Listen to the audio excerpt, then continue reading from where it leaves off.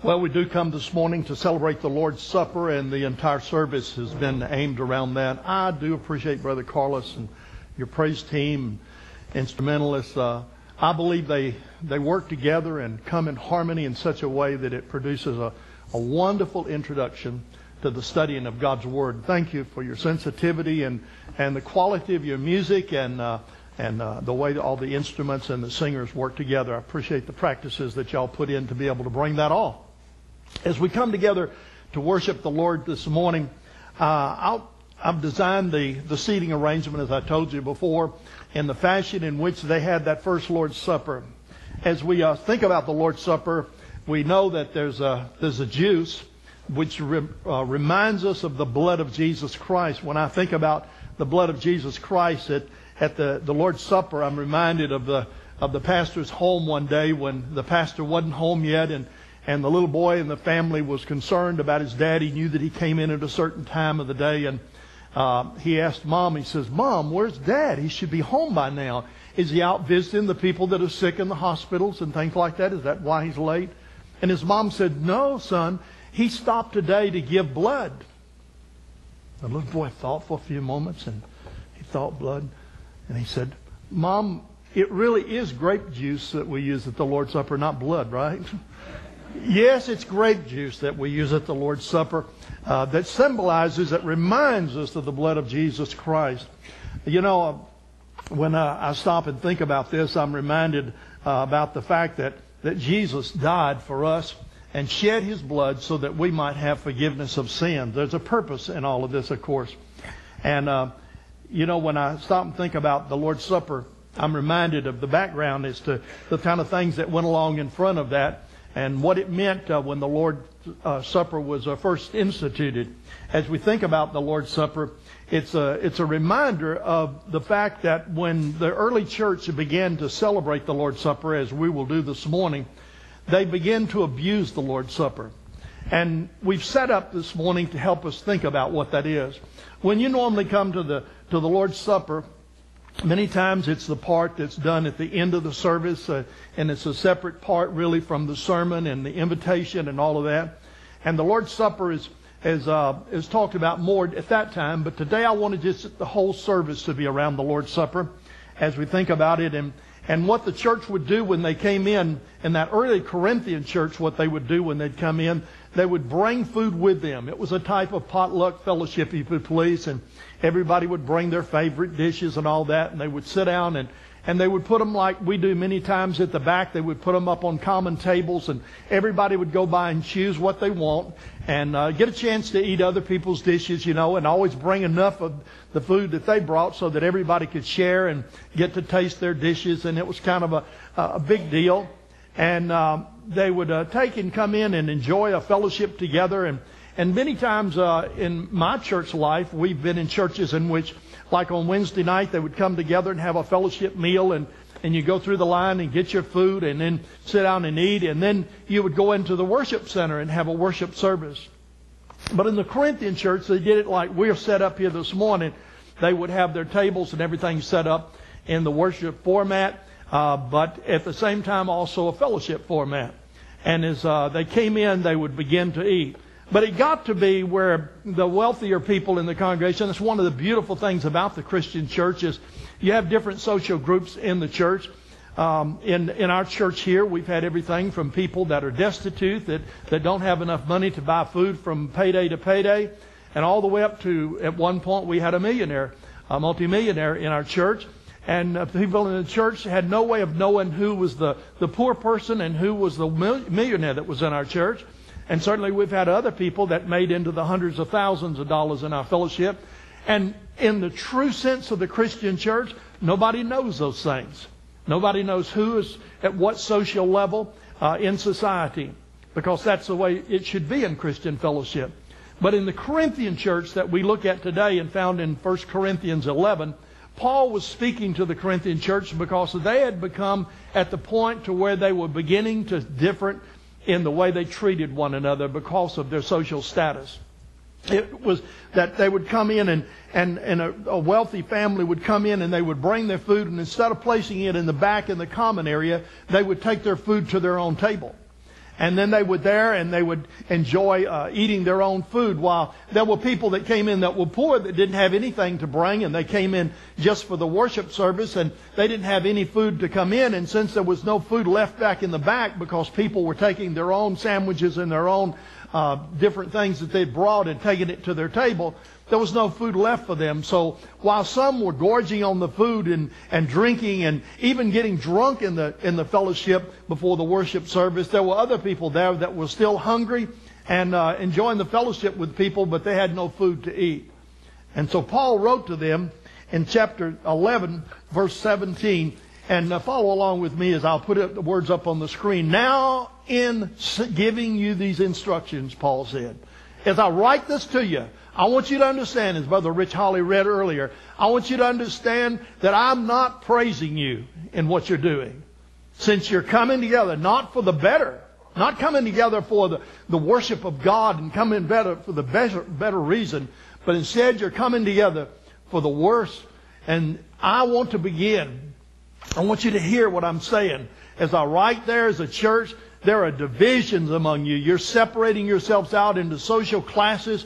And you're taking, and instead of being one fellowship, united together in love for the Lord Jesus Christ and for each other, there are divisions in you. And Paul says, I'm not only being told this, but I believe it. And then in verse 19, he says, there must indeed be factions among you. It's different social groups, divisions among you, so that those that are approved may be recognized among you. You're sitting with those you're trying to impress. You're talking and fellowshipping with those that you're trying to impress and be impressed by, rather than taking and coming together to worship the Lord. And therefore, when you come together, you're not coming together for the Lord's Supper. You're coming together for a whole wrong reason. In verse 21, for at the meal, that's the fellowship that existed before the Lord's Supper. For at the meal, each one has his own supper ahead of others, so that one person is hungry while another gets drunk, gorging himself. Don't you have houses in which you can eat and drink in and partake of the food that you want to and gorge yourself on it there? Don't you have your own homes that you can do this in? Why do you come to the church of the Lord and do this, and then look down upon the church of God and embarrass those who have absolutely nothing among you? What should I say to you? Should I praise you? No, Paul says, I don't praise you for this at all.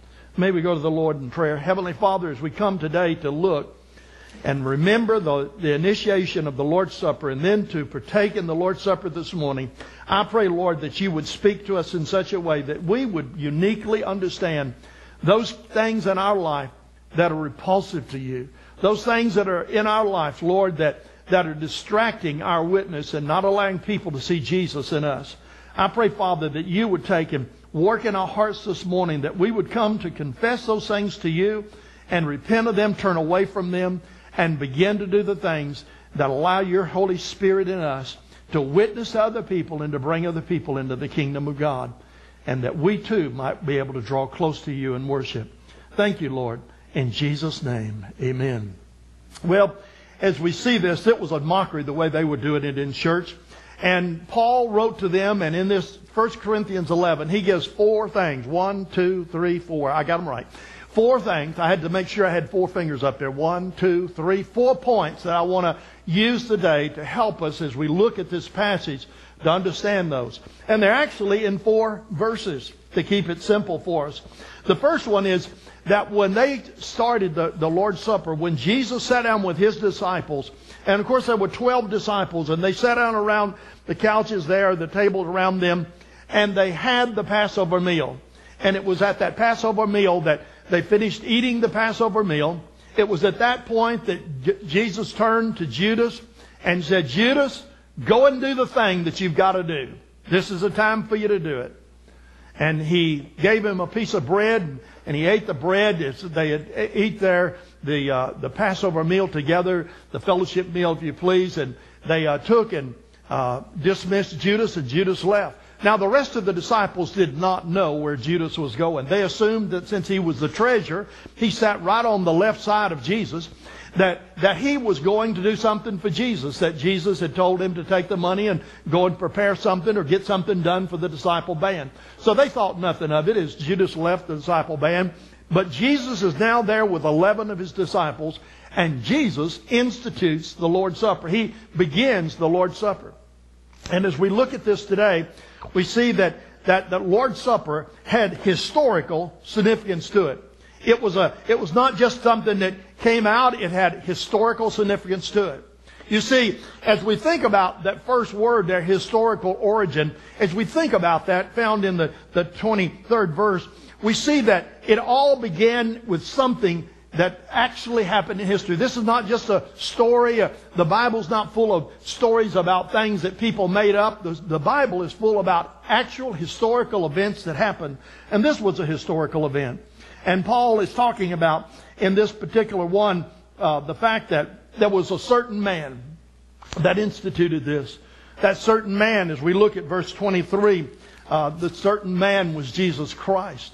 As we think about verse 23, the first verse there, it says, "And for I received from the Lord," from Jesus Himself, "what also was passed on to you, that on the night when He was betrayed, the Lord Jesus took bread." So as we look at this verse, the first thing we see is that it was historical. It actually happened because there was a certain man. There was Jesus Christ. It also was a certain night. It was on the night that Jesus would be betrayed. Many times people, on the very day that Jesus would be betrayed, many times people don't stop and think about the significance of when Jesus was betrayed. It was on the very day that Jesus instituted the Lord's Supper. You say, well, now hold it, Pastor. Didn't the supper occur at night? Yes, it did. Now, in Jewish time, a new day began at 6 p.m., around dusk. Actually, not 6 p.m. by the watch, but 6 p.m. by dusk. When the sun would set, that was called dusk, and that would begin a new day. The particular day was called the 14th of Nisan. And this year, in 2014, the 14th of Nisan, which is a Hebrew calendar, coincided with our April 1st. And it changes each year. It has to do with the moon that occurs after the summer equinox. And when the summer equinox occurs, they look for the first moon that will occur after that. And when the first moon takes and breaks the sky, they say that when it goes dusk, when the sun goes down, that will be the 14th of that will be the 1st of Nisan. And as they look at that and they go forward, then you go on out for 14 days, and that's when they're going to have the first, remember, the Lord's Supper. So it was actually a certain man, it was a certain night, and it was this night in which Jesus is going to be betrayed.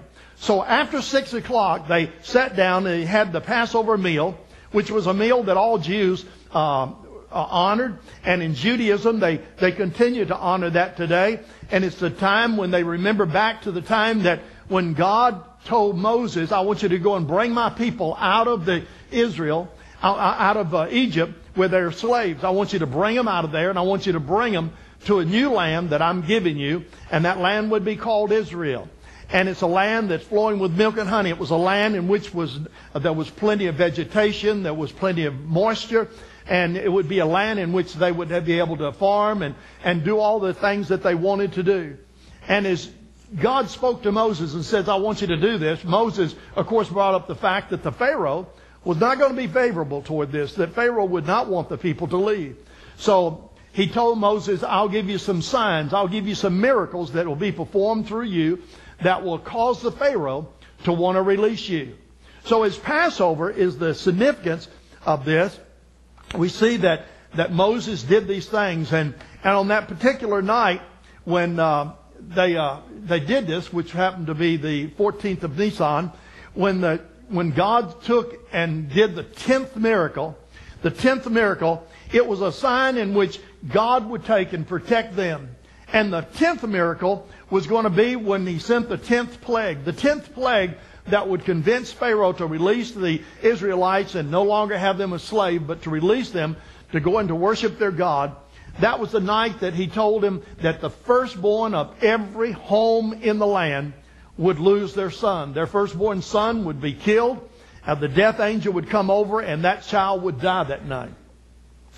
But He told His people, if they would take and take a paschal lamb, a lamb that they would take, a perfect lamb. And they would take this lamb or goat or whatever, and they would take and sacrifice this goat. And there was a procedure for how they were to do that. Every family group was to do this.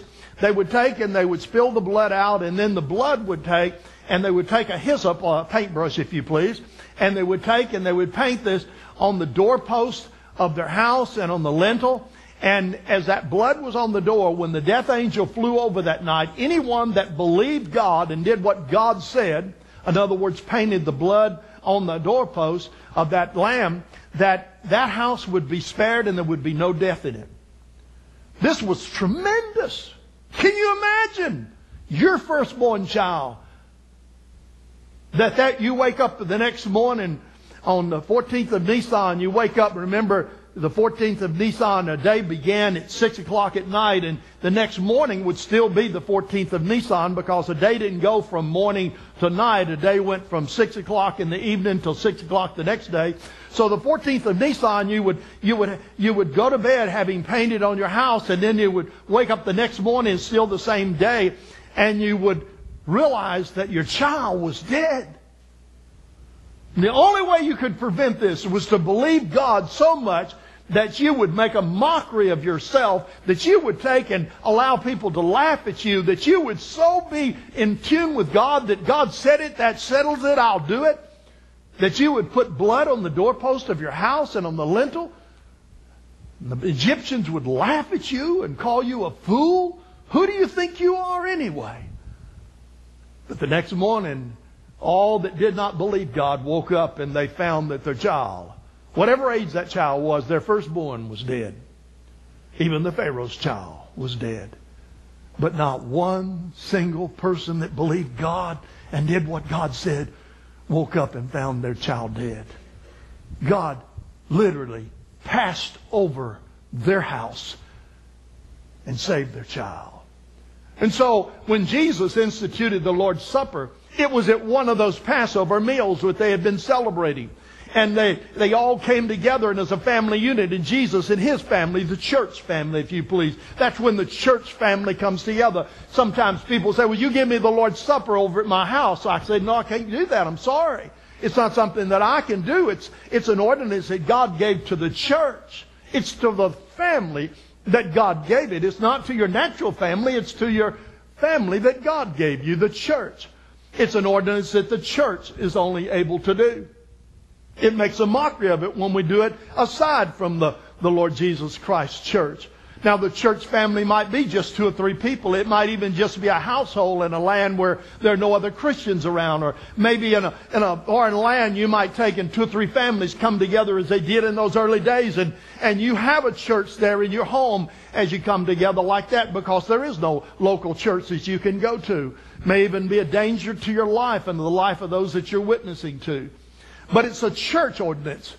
As the church comes together that night, Jesus and His disciples, they take and they eat the Passover meal. Now, Jesus at that meal says, this is the last time I'll do this until I enter the kingdom of God.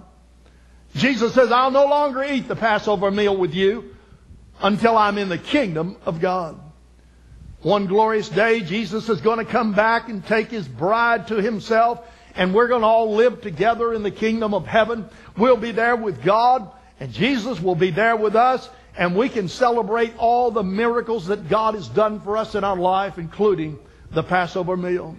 But Jesus said, I'll never do this again. I'll never do this again until that glorious time comes again. So we don't celebrate the Passover meal as Christians, because Jesus said we'd wait until that time when we were all physically together again. But we do remember that Jesus instituted the Lord's Supper at Passover meal.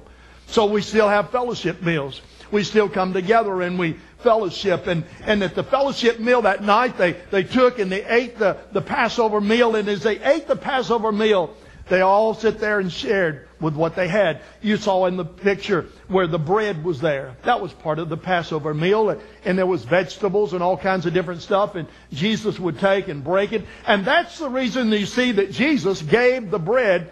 If you watch different movies about the Passover meal, you'll see that Jesus shared the meal that night with Judas. He was part of the family. He happened to be a devil. He happened to allow the devil to control his life. He was a person that had never truly come underneath the lordship of Jesus Christ as his pastor. He had never come under the lordship of Jesus Christ, as he would later find out that Jesus was very God. And that night, Judas and Jesus had a meal together. And then Jesus excused him. And after he excused him from the fellowship, then Jesus would institute a new covenant. The first covenant was the covenant of the Passover. The blood that was spilt on the house, by painting it on there with the hyssop. Jesus would institute a new, whole new covenant. And he would do it this time not with a hyssop, but he would do it with his very body. On the very 14th of Nisan, the very night that he instituted the Lord's Supper, on the very 14th of Nisan, oh yes, it would be after the sun went down and the sun came back up, but it was still the 14th of Nisan. On that very 14th of Nisan, a real man, a certain man, Jesus Christ, on a certain event that night when he did that, in which he was betrayed, we see that it is a certain event that took place, and Jesus took the bread that night and symbolized it, and he said, "This bread reminds you from now on of my body." And as he broke the bread and divided it and gave each a piece of it, he was reminding them that he personally was dying for their sins and for them. If you're a Christian tonight, if you made Jesus the Lord of your life, if you said to the world, "I don't care what you say, if it disagrees with what Jesus tells me, I'm going to obey Jesus. He's the Lord of my life." And you've invited Jesus into your life as your Lord, then He's your Savior. Some people want to make Him their Savior. They want to get a free ticket to heaven from Jesus, but they don't want to make Him the Lord of their life. That's not Christianity. Christianity is making Jesus your Lord. That if you believe in your heart that God raised Jesus from the dead, and you confess with your mouth that Jesus is Lord, that He's your Lord, then you will be saved, the Bible tells us. It's not by baptism. It's not by church membership. Those are important ways of identifying that we are a Christian. It's not by taking the Lord's Supper. This is a great way to remember what the Lord did for you. But it is by believing in your heart that God raised Jesus from the dead. That He is very God Himself. Always has been God. Always will be God. He is very God, and He's alive today. In Jehovah's Witnesses, great people, and they have a tremendous way of worshiping and a great religion, but unfortunately, they do not understand the Jesus of the Bible. Their Jesus is a person who God took and made a God. Their Jesus is not the God that we believe in. Their Jesus is not one who died for our sins and ascended into heaven back to where He came from. Theirs is one which God created and put here on this earth. And He died and He went to heaven. But our Jesus is a different Jesus than the Jehovah's Witnesses Jesus. Their Jesus was created by God. The Jesus of the Bible was not created by God, for it says in John 1:1 that in the beginning God created the heavens and the earth, and that all that was created by Jesus. Jesus was the agent of creation. It's not the same Jesus as the Mormons worship. The Mormons have a great religion, and they have great family life and great morals, and I admire their morals. But their Jesus is a different Jesus than the Jesus of Christianity. Their Jesus is a Jesus that God created and that God took and placed here on the earth. And they believe that God is Elohim, that's His name, and that He's married to Mother God. And that they have a planet out there, Kebab I believe is the name of it, and that on that planet they had sons. Two of the sons that they had, one of them was Jesus, one of them was Satan, and that they took and they sent Jesus to this earth to be the God of this earth. That's not the same God that we believe in. They believe that God, Jesus Christ, is a created being, and that He is just a man that did what God wanted Him to do, and as a result, that He has a a place now in God, Elohim's universe, that earth is His place of rule. We don't believe that. We believe what the Bible says, and that is that Jesus Christ created all that there was, all that there is today, and that Jesus was God and existed in the Garden of Eden. It says in the Garden of Eden that there Jesus took and He came to Adam and Eve. It talks about Jesus coming and speaking to Moses. It talks about Jesus in many different things. They see Jesus as the Michael, the archangel that God had created and placed in the garden. And they see Michael, the archangel, as rising to the status of a God. That's not the Jesus that I'm talking about this morning. The God that I'm talking about this morning, Jesus Christ, claimed that He is the great I am. That He is the one who, when Moses says, "Who are you?" God answered him back and He says, "I am. I am anything you want to say. I am the one who created the world. I am the one who existed before existence was here." Jesus, God in the flesh, came down and He dwelt among us, God Himself. And He instituted that night on the 14th of Nisan a fellowship that we would continue to do, which was the greatest fellowship among God's people that has ever existed. Much greater than the Passover. And Jesus instituted that night a celebration of the fact that He would be the blood that was spilled. And on the 14th of Nisan, as we turn to the morning of the 14th of Nisan, and we see Jesus being tried falsely and things being done against Him because Judas betrayed Him and because others turned against Him too, and even His disciples didn't stand with Him. We see Jesus as He goes to the cross and He dies. And there on the cross, His blood is spilled. And a new covenant comes about. Not the covenant of blood on the doorpost that we remembered in Passover, but now the blood of God Himself as a human being being spilled on the ground and on the cross for my sins, and for your sins, and for the sins of every single person that's ever lived or ever will live. Yes, historical, a certain man, a certain night, a certain event. And also then we see that is a gift. When we look at the 24th verse, we see that it's not only a historical event, but it's actually a gift from God that He gave. A gift from God. Jesus becomes the Lamb. He is the very Lamb. In the old day, in the Passover, they would take and pick a perfect lamb. Jesus becomes our Lamb. Instead of taking a lamb, and we don't do that anymore. Obviously we don't, because Jesus gave His own body to be our Lamb. He is the perfect Lamb of God. And as we look in this verse, we see that Jesus is a gift from God. Read with me in the 24th verse, it says here.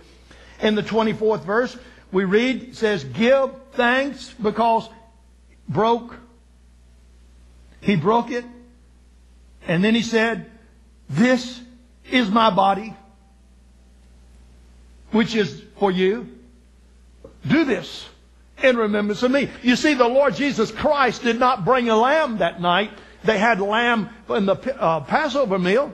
And then Jesus said, "I'll no longer take of this until I'm in the kingdom of heaven."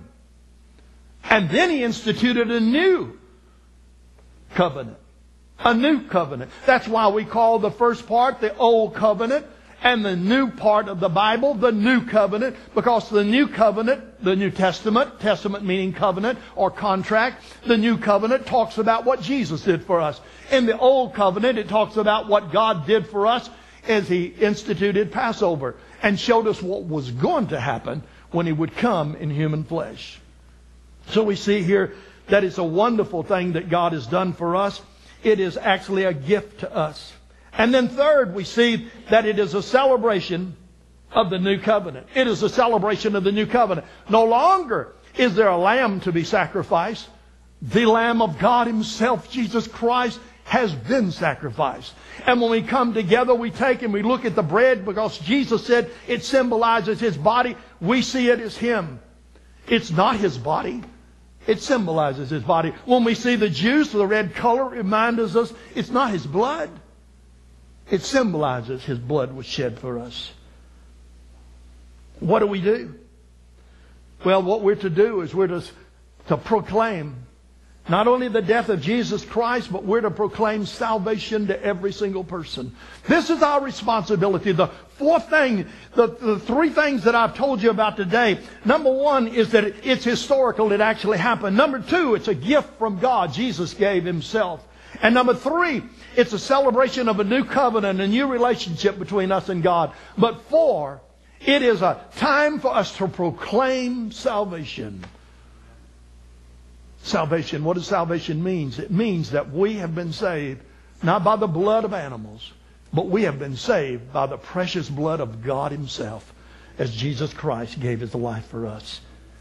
I want to take and come to this time with you of celebrating the Lord's Supper today.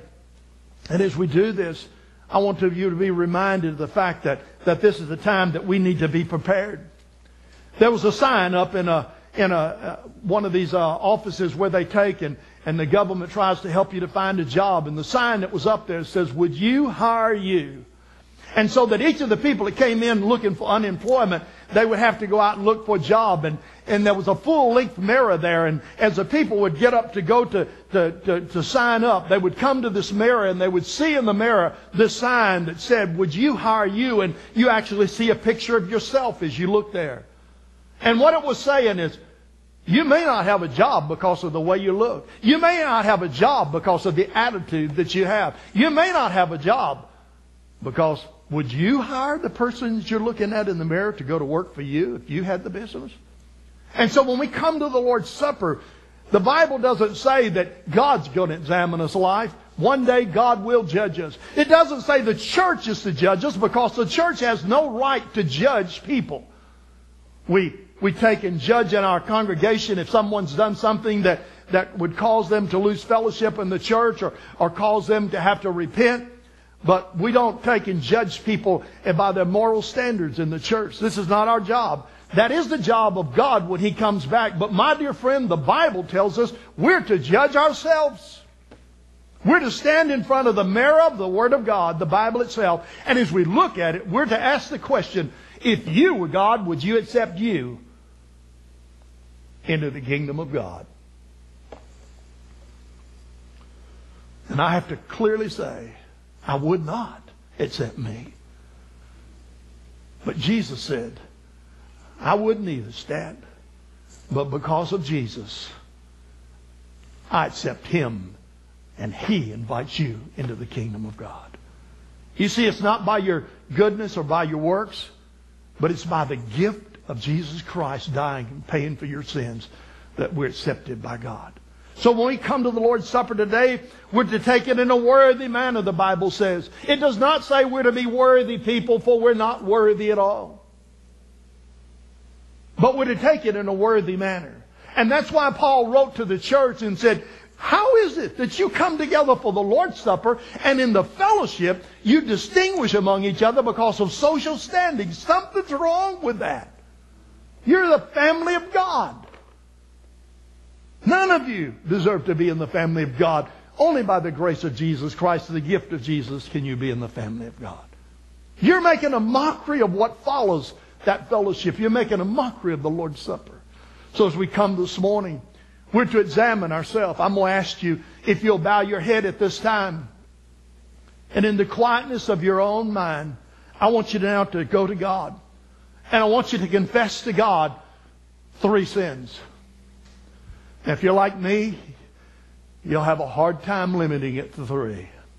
3 sins that you're doing right now. Things that you're doing that are breaking the heart of God. Confess to God right now 3 things. You can confess more, as I had to.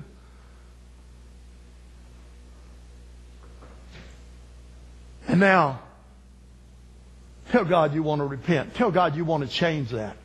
You don't want to do those things anymore. You want to be different.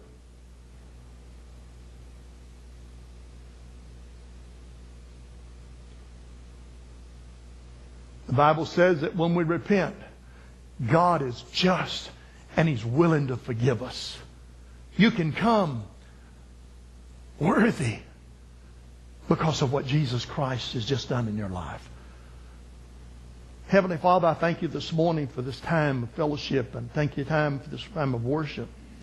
Now as we come together to remember what you did for us on that night when you instituted the Lord's Supper, and what you did the 14th of Nisan, that day continued as you went to the cross for us.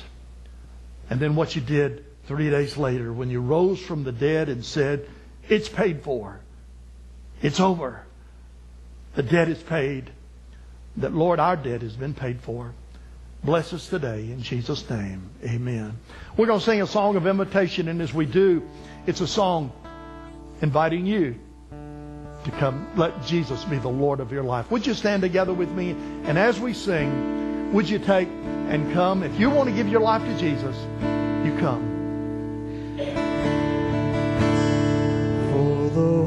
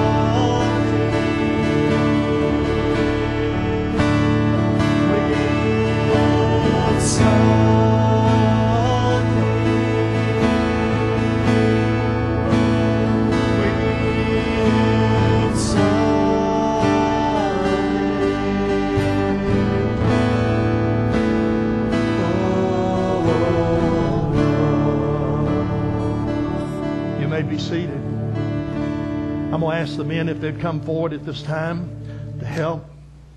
As we come to the Lord's Supper, this is a wonderful time. This is a time in which we remember what all God has done. And as these ordained men come forward this morning, I want to ask them if they would take and serve the Lord's Supper this morning. So if you would uncover the table, come on down, my brother.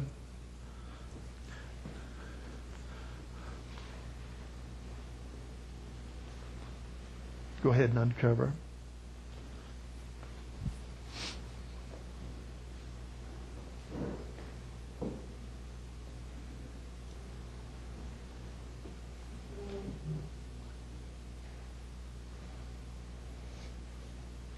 This morning as we come to the Lord's table, as Jesus did that night, we're going to take and we're going to use the juice this morning. The juice it's grape juice. It was on that night, it was wine. It was a red in color, and as we look at the color, it reminds us of the blood of Jesus that would be spilt the next day.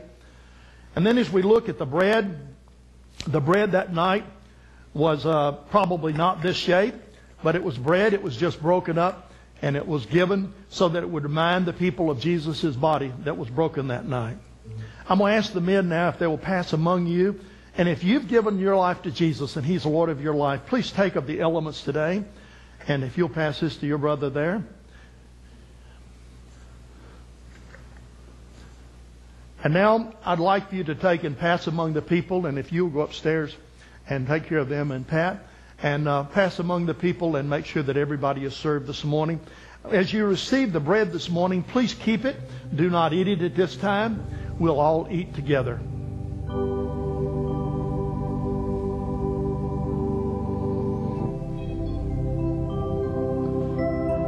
As we read in the Gospel according to Luke, it says, when the hour came, Jesus reclined at the table and the apostles reclined with him.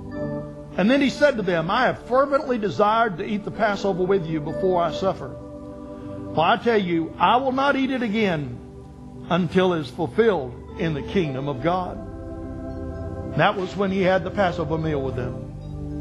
And then he took the cup. And after giving thanks, he said, take this and share it among yourselves. For I tell you that from now on I will not drink of the fruit of the vine until the kingdom of God happens.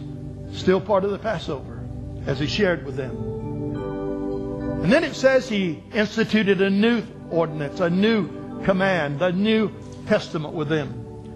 And he took the bread and he gave thanks and he broke it and he gave it to them and said, this is my body, which is given for you. Do this in remembrance of me. And then in the same way, he took the cup after supper and he said, this cup is the new covenant established in my blood. It is shed for you. But look to the hand of the one betraying me at the table with me. For the Son of Man will go away. It has been determined. But woe to the man to whom he's betrayed. And they began to argue among themselves which of them it could be, who was going to do this thing. And then a dispute arose among them about who should be considered the greatest. One of the things that happened at that first Lord's Supper is that they were concerned about themselves and concerned about who would sit at the right hand and the left hand of Jesus Christ. If there's anyone that's not been served, please raise your hand so one of these men can bring it to you.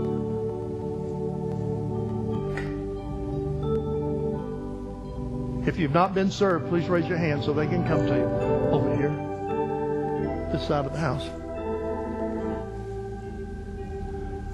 And so we come together today to receive the remembrance of what Jesus did for us.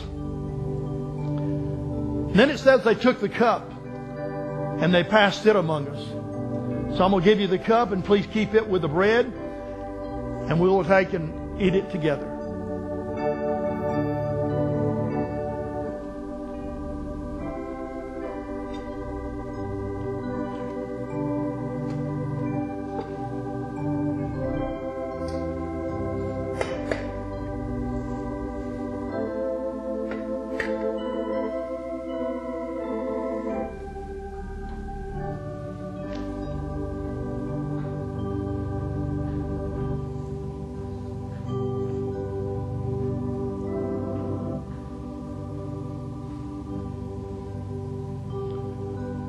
During this time would be a good time to just reflect on that prayer that you had a while ago.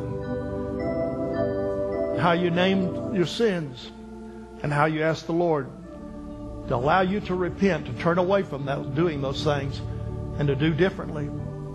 If there's never been a time in your life in which you've made Jesus the Lord of your life, in which you've said, Jesus, you're God. And from now on, what you say is what I'm going to do. That's what the Bible is God speaking to us. It's the very words of God written through men, women, as they took and wrote down what God spoke to them, inspired by them, the actual words of God.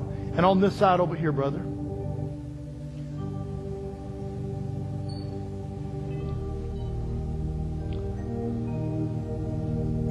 And then remember to tell the Lord that your desire, repentance, that your desire is to turn away from those things and to do different, and to do what God tells you to do.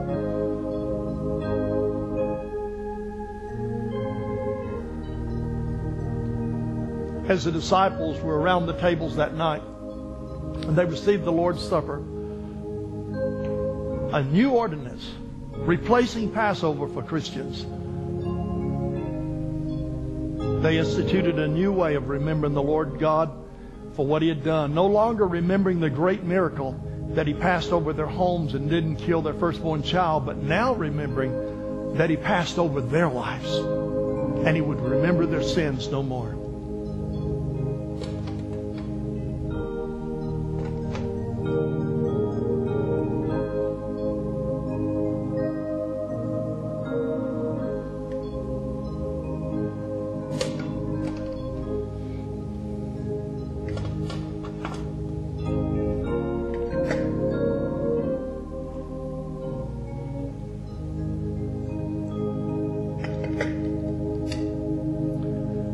Says they took the bread they had a prayer. I'm going to ask if my brother Gloria, another pastor, if he would take and lead us in this prayer as we remember the broken body of the Lord Jesus Christ.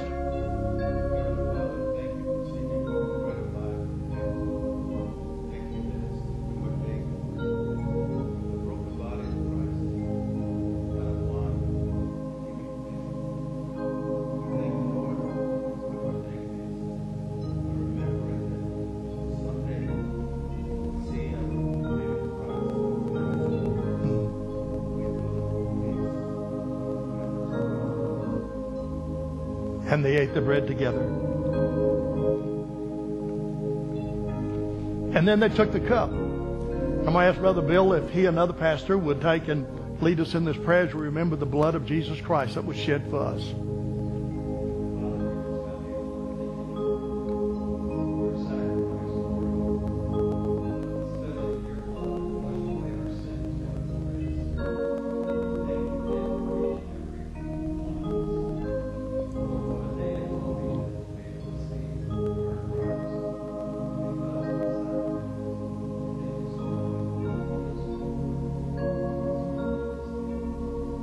Amen. And they drank together.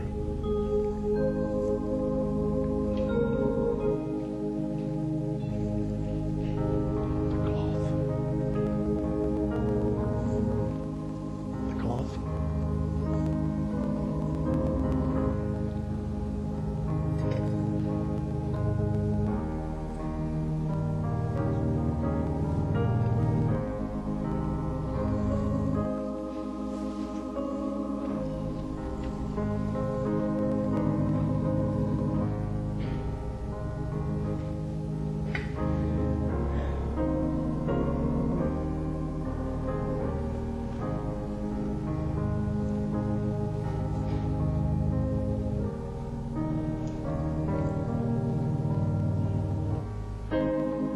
Would you stand together with us and sing?